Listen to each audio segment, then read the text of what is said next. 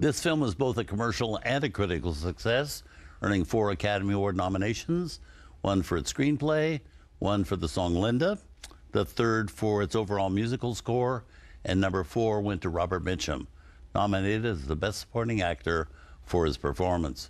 This was indeed the breakthrough role for Bob Mitchum, after 2 years of kicking around various studios doing, for the most part, small roles in some 25 films. But he was never less than a star after the story of G.I. Joe.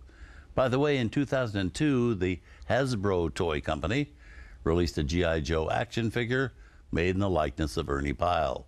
Pyle made it very clear he never considered himself any kind of a hero, but the remarkable way he had of telling stories of GIs in World War II certainly made him a hero to millions. Up next, our 31 Days of Oscar Marathon continues with Gene Tierney, Dana Andrews, and Clifton Webb in one of the all-time great movie mysteries.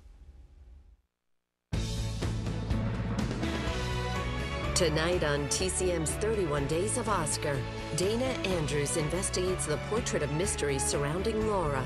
Then Joan Crawford makes waves at Warner Brothers as Mildred Pierce, and Judy Garland becomes one of the Harvey girls.